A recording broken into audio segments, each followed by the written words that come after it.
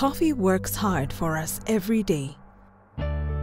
It starts as a tiny seed in a farmer's hand, then transforms sunlight and rain into energy to make beautiful fruit-containing new seeds.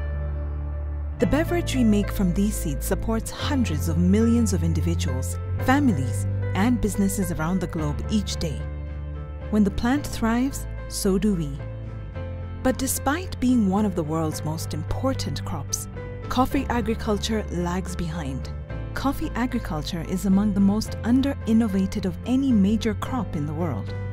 As a result, coffee farmers struggle to make a profit from their work.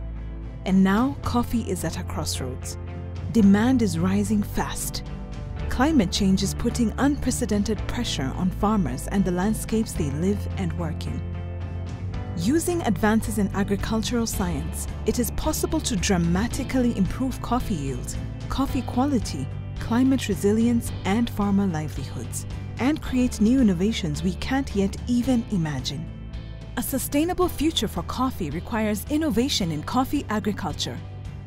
World Coffee Reseach is a global non-profit that conducts cutting-edge scientific research, starting where coffee begins, the seed.